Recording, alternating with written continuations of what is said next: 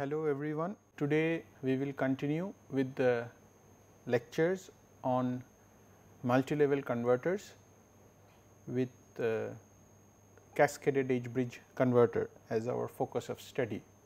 In the last class we had introduced the topology of the cascaded edge bridge converter, and we saw that the edge bridges can be connected in series, and thereby we get a number of levels on the output voltage, and which we saw that it will become closer and closer towards a sine wave, which we wish to generate from the converter.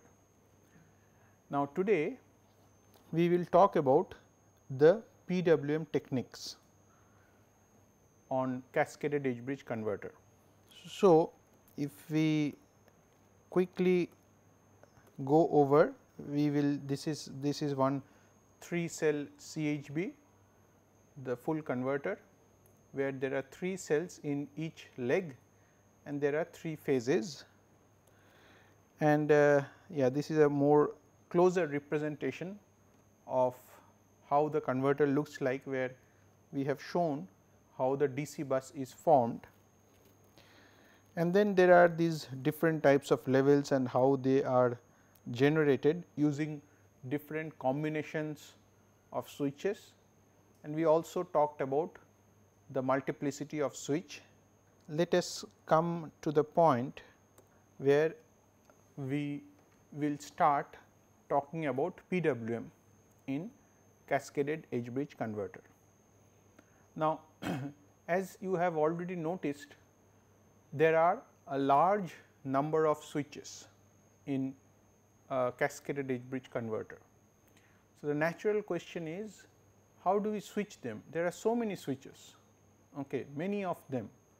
How do we accurately switch them in order to get the desired waveform? So, because each cell, there may be many cells in each leg. One leg, there may be 3 legs, A phase, B phase, C phase. So, there are 3 legs or 3 phases, and in each leg or phase we can have many cells, and in each cell there are 4 switches. So, you can imagine the large number of switches we need to switch for this converter. So, how do we do that? In order to do that, we use 2 techniques, phase shifted PWM and level shifted PWM, as you can see here, PS PWM and LS PWM. We can also use a modified space vector PWM, where we ensure that the 3 nearest vectors in a multi-level space vector diagram will be switched. When you understand this phase shift PWM and level shift PWM, you will yourself understand that it is possible to progress using these PWM techniques for a general n level space vector diagram. It is just a modification of this PS PWM and LS PWM, that we can use a space vector PWM. So, it's the modification is quite simple. You center the 0 vector for any n level space vector diagram. Now, focus on these 2 techniques, phase shifted PWM and level shifted PWM. Basically, both these techniques are very similar. It is just how the approach is a little bit different. So, their harmonic performances are also very similar. Level shift PWM gives a slightly better harmonic performance. However, for any level, like more than 5 levels, this hardly matters.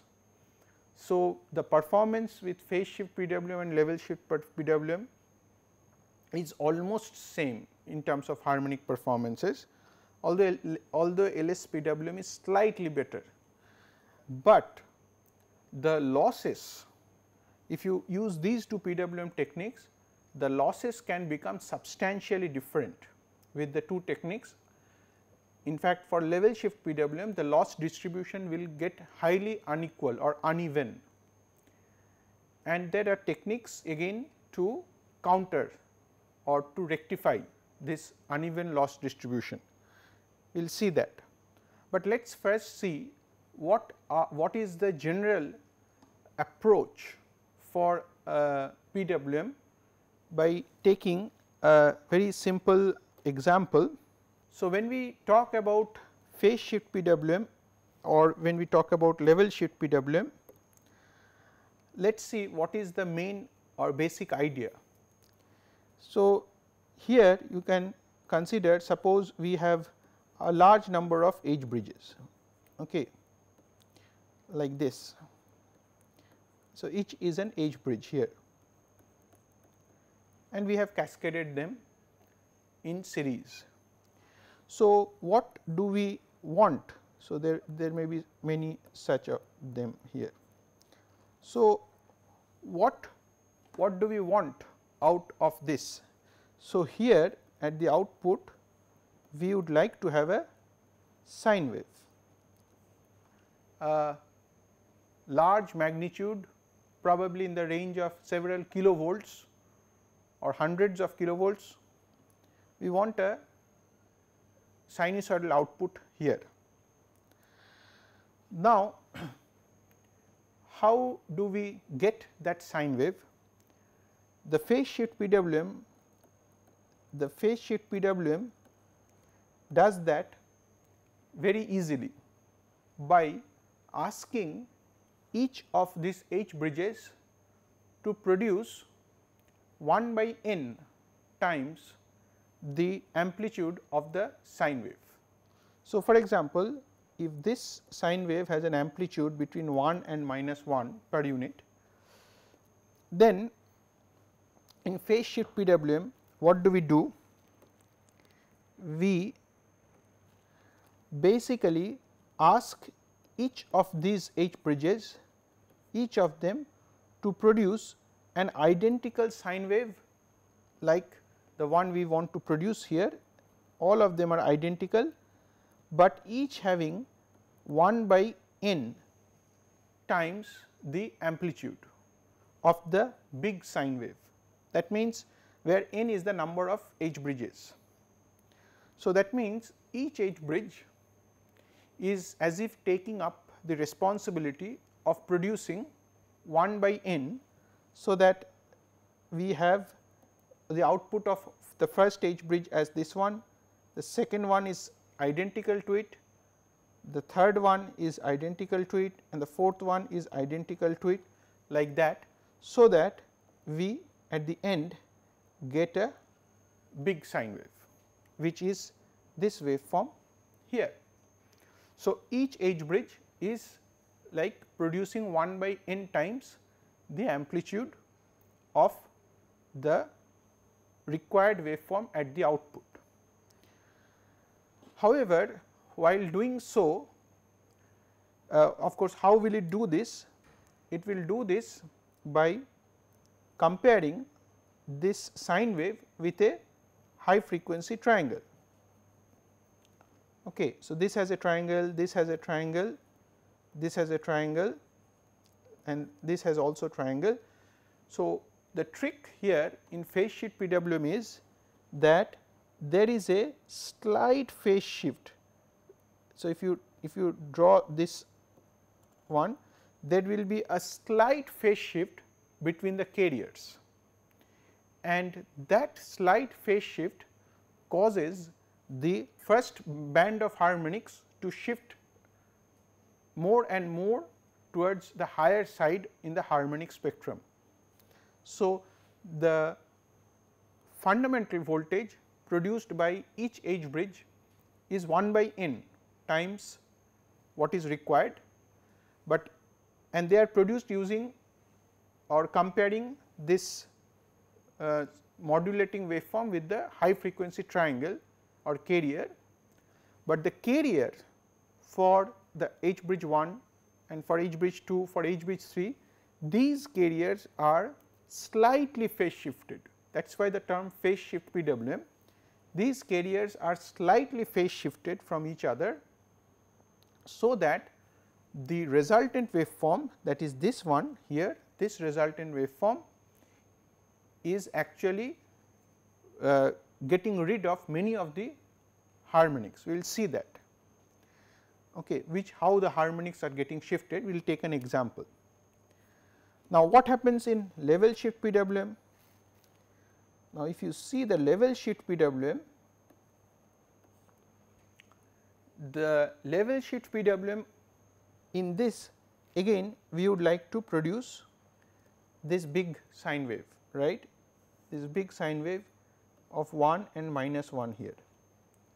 Now, in level shift PWM, what we do is partition the waveform like this,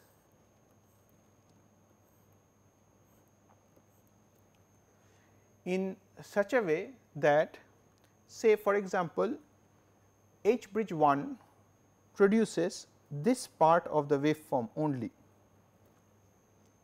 okay, this part of the waveform is produced by the first H bridge, and the rest of the time it can be fully turned on. I mean, it is just holding the voltage. The H bridge 2 can build up over it and can produce this part of the waveform and hold the voltage like this here. H bridge 3 can do or produce this part of the waveform. So, you can see that in level shift PWM, each H bridge is taking up the responsibility to produce a part of the waveform. Say here this one for example can be, so this H bridge, the red part is produced by the H bridge 1, the blue part of the waveform is produced by H bridge 2, and this violet part can be produced by H bridge 3 and so on. Okay. Of course, I have not shown the negative side, actually the negative side is also present. So, H bridge 1 is actually probably producing this part of the waveform.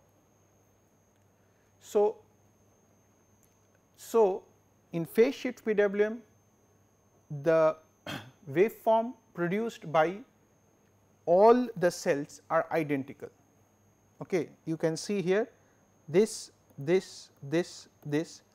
all the H bridges are producing an identical output waveform, which are just getting summed up and producing the output high voltage sine wave. Whereas, in case of level shift PWM, this is not the case. In level shift PWM, each H bridge is taking one part of the waveform, it is producing one part of the waveform. So, H bridge 1 is producing one part, H bridge 2 is producing one part, H bridge 3 and so on, producing some portions of the waveform, so that at the end the overall sine wave is produced.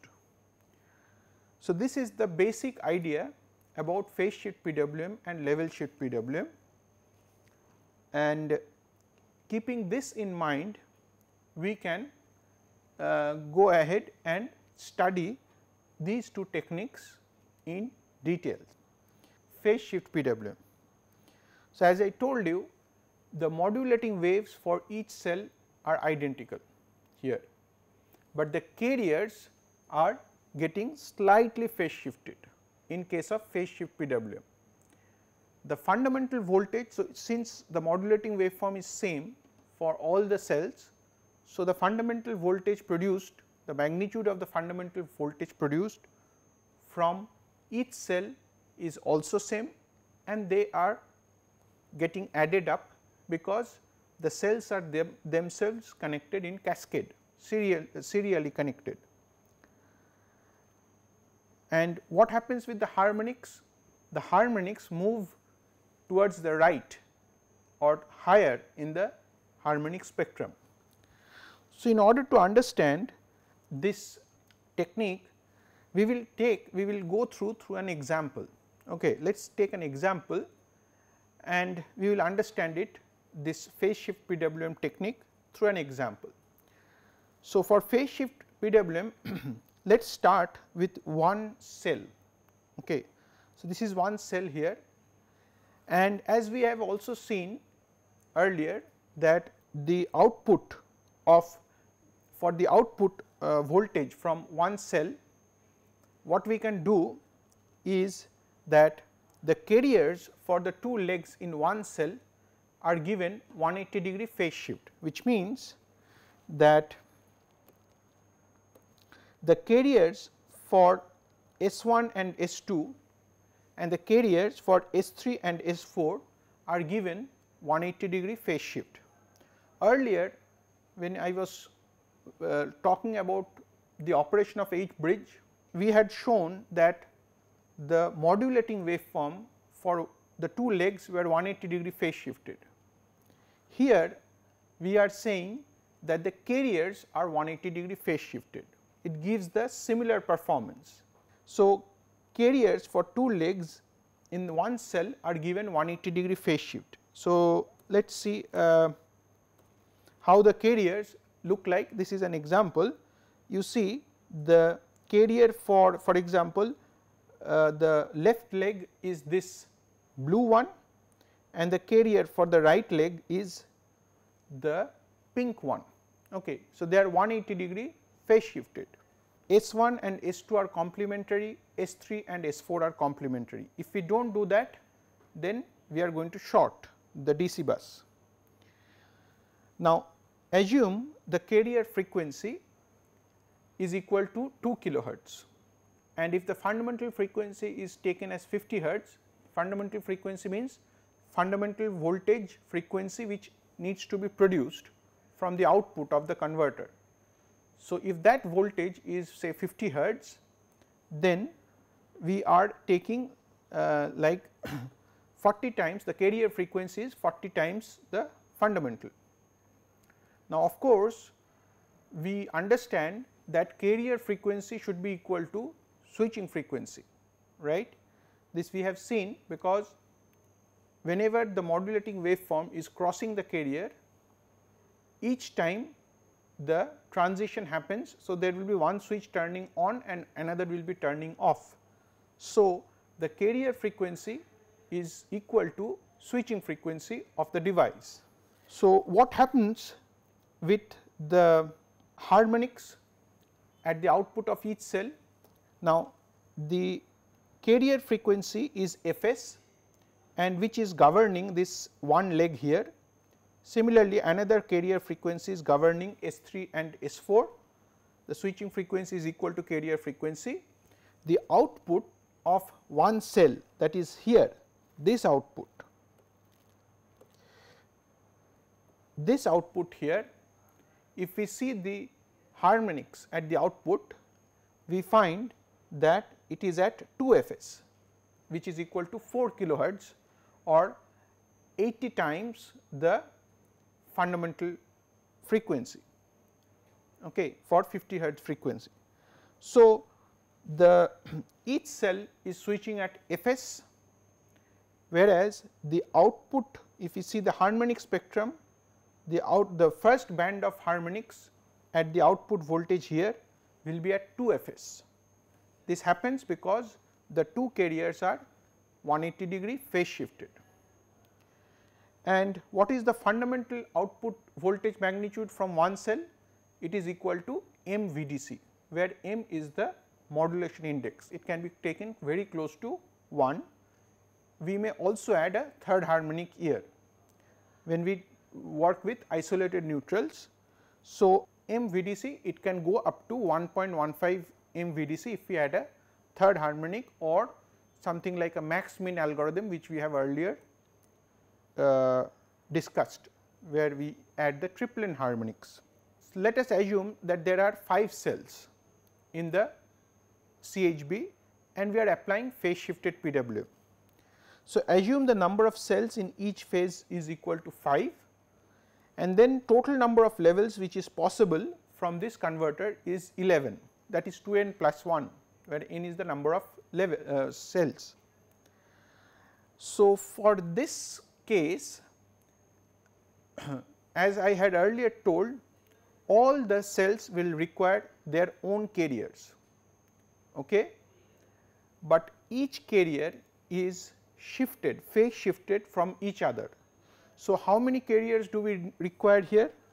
We will require L minus 1, that is 10 carriers here, where the phase shift between the carriers is 360 degree divided by L minus 1, that is equal to 36 degree. Okay. So, this is the phase shift which is required between the carriers. Okay. It is equal to 360 degree divided by L minus 1, which is equal to 36 degree. Now, this angle of 360 degree is with respect to the carrier or the triangle frequency. We must keep this in mind. So, let us see what I am talking about here. See, for example, carrier for if there is one cell, then these are the carriers for the two legs of one cell, left leg and right leg, and they are 180 degree phase shifted. Now, if we think about the left leg alone for all the 5 cells, only the left leg, then you see these 5 carrier waveforms which are shown here of different colors, these are the carriers required for the 5 for the legs, left leg of the 5 cells. You can clearly see that these carriers are slightly phase shifted from each other. You can see here these are slightly phase shifted, there is a phase shift here. Okay. There is a slight phase shift. How much is the phase shift? This phase shift is 36 degree. This phase shift is 36 degree, where 360 degree is this duration. So, that is what I was saying, that the 360 degree is with respect to or in the domain of the carrier frequency. So, if this is the 360 degree, then the difference between carriers is 36 degree, as you can see in this diagram below. So, these are the carriers for all the cells in the same leg. Okay. So, these are the say left leg, these are the carriers. Okay. For the right leg, for all the 5 cells, we will also have 5 similar set of carriers, again shifted by 36 degree from each other. So, that we will this part which you are seeing empty here, this part will be filled up by the 5 carriers of the right leg of 5 cells. Okay. So, this part here you will see there will be one more carrier, 2, 3, 4, 5, like this. The 5 carriers will come here, which we are not showing because the picture will get clumsy. So, I have not shown that. So, I will just remove, but it exists here. Okay. I have not shown it. In fact, I will erase it here, and I will only show you the 5 carriers for the 5 cells, only the left leg or maybe the right leg. Okay. So, the important thing to note here is, if this is 360 degree here, that is 360 degree in the carrier frequency, then this angle is 36 degree, and how do we get that? We get that from this formula. Okay. So, for a 5 cell CHB, we need 10 carriers. Okay. This because it is an 11 level converter, we will need 10 carriers, and the phase shift between carriers is always 360 degree divided by L minus 1, that is 36 degree. And these are the waveforms. So, how these 5 cell CHB, how does the carriers actually sit? So, there are the 5 cells CHB 1, 2, 3, 4, 5, and for 1 CHB 1 leg A is suppose the carrier is 0 degree. Of course, leg B is 180 degree, as you have seen here. For example, this is leg A, the blue one is leg A, the pink one will be leg B. Okay. So, these are the two carriers for the cell 1. VCR1 is 0 degree, and for leg B it is minus VCR1 180 degree. For CHB2, of course, the leg A CHB2 is shifted by 36 degree, as we had earlier discussed. So, VCR2 is 36 degree, and for leg B again this will be 180 degree plus 36 degree, which is equal to 216 degree. For CHB3 it is 36 degree plus 36 degree, that is 72 degrees, and for leg B it will be 216 plus 36, which is 252 degrees. So, this is the place, this is the point where the carrier starts, that is these angles are this is the point. So, if suppose say this is 0 degree, then this is 36, 72 like that. So, this is the place where the carrier will start,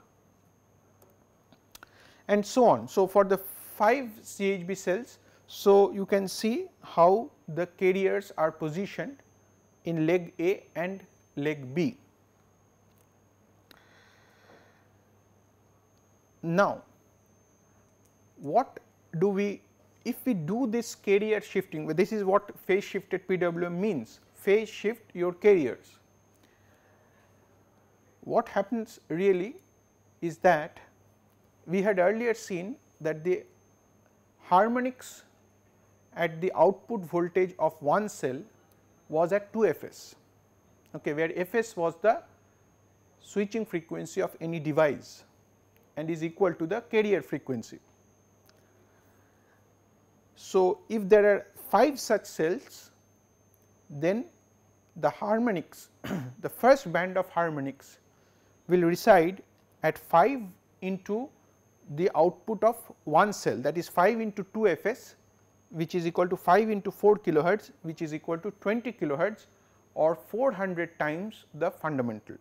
So, this is the advantage of shifting the carriers, that now at the output we are going to see the voltage waveform, where we if we do the harmonic analysis of that voltage waveform, there is a fundamental and nothing in between, and the first band of harmonics only resides at 400 times the fundamental, okay, nothing in between, no harmonics.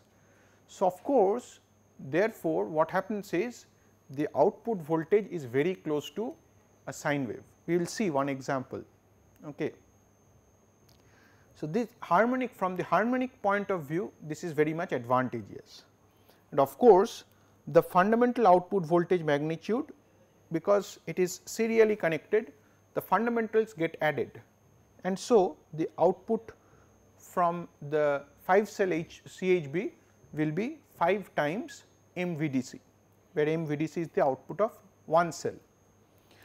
So, yeah, so this is what the one example, you see that this is, for example, the modulating waveform. This is the 50 hertz, the sine wave here, the fundamental sine wave here is having the 50 hertz component. Of course, we have added a third or a triplet harmonic here by using this mean max algorithm, so that we get maximum DC bus utilization. So, the waveform has this 2 bulges here, which correspond to the addition of the triplet harmonics, and then this is the carrier for one cell CHB1 and carrier for all the same legs. These 2 waveforms we have seen earlier. Now, I include this waveform to show that the carrier frequency is much higher than the fundamental frequency. Okay.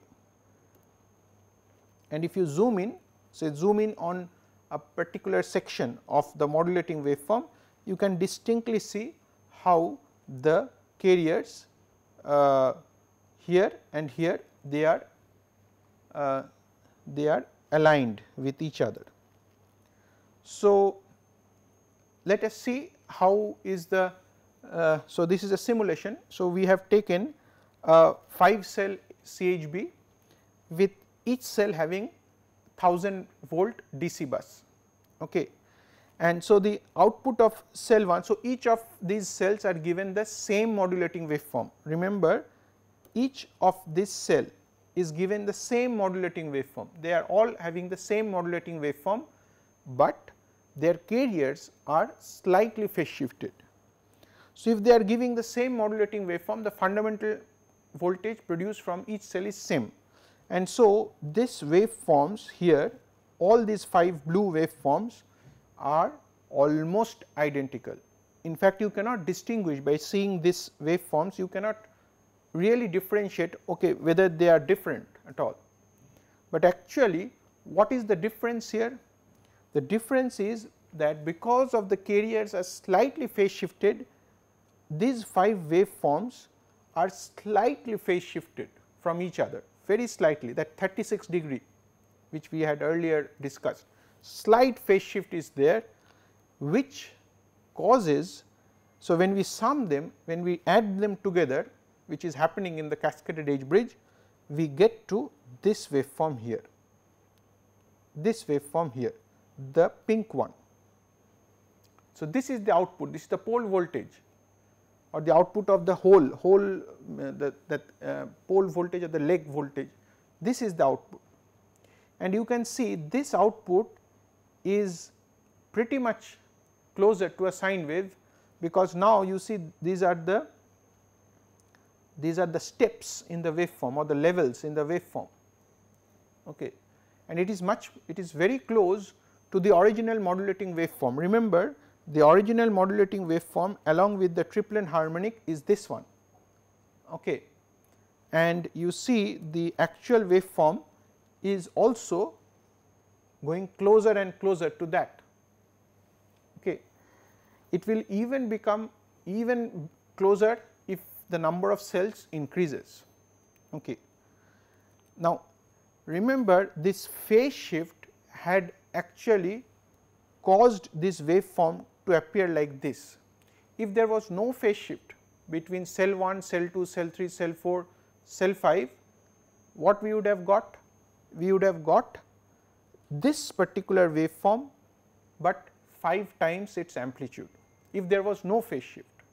If all the waveforms were identical, because the modulating wave is identical and all the carriers are also identical, we would have got this waveform, but 5 times its amplitude, they would have just added up. Because of the phase shift, now we get this waveform here. Okay. So, quickly we can see the harmonic spectrum. So, this is the output of one cell. Okay. You can see this is from 1000 to minus 1000, because the DC bus is taken as 1000 volt, and you see this is the output. The modulation index was taken as 0.99. So, the peak voltage is 990 MVDC, that is 990 volt, and you see this is the fundamental here, and there is a third harmonic here. There is a third harmonic. So, these are the 3rd, 9th, 15th harmonic here, because of the max min algorithm. So, 3rd, 5th, 9th is there, but the first band of harmonics is residing around 80, because we have kept 2fs equal to 4 kilohertz. Okay. So, the first band of harmonics is residing around 80 times the fundamental. This is the output from one cell. Now, when we see the output of the 5 cells together, it is like this waveform. This is the pole voltage harmonics. Interestingly, you see this has the third harmonic same as before here, and the fundamental 50 hertz peak is now 4951, which is almost 5 times the 990 volts which we had earlier the last slide. So, it is 5 times the fundamental is increased. The third harmonics again get added up, third, 9th, 15th all are present, but you see there is no harmonics around 80, there is no harmonics around 80, it has disappeared, no harmonics around 80, 160 or even 240 like that, no harmonics there, and the whole set of harmonics, the first band comes around 400 here. This is the first band of harmonics with a very small amplitude, and this is around like 20 kilohertz or 400 times the fundamental, and this is what the phase shifted PWM technique has done. It has shifted this 80, it has this harmonics around 80, all of them have shifted to 400. Okay. Of course, this is very easy. Why this is easy? It is very easy to design any filter, okay, because anyway, because I mean you can design the filter with a cutoff frequency like this. Okay. So, the corner frequency is here and the gain of the filter is kind of like 0 even before the 400 harmonic comes. So, the even you can go up to like this is a second order filter. So, the corner frequency can be suitably chosen higher, so that the size of the filter goes down. Anyway, so the phase voltage waveform looks like this, and you see the third harmonic have disappeared in the phase voltage, and this is expected because the line voltage cannot have the third harmonic and the load phase voltage also cannot have the third harmonic. So, the third harmonic helps in the triplet harmonics helps in better DC bus utilization, and the fundamental voltage is 4951 available on the load, which is same as what is available from the pole, and the harmonics are around 400. Okay. And similarly, okay, you can also draw the line voltage waveform.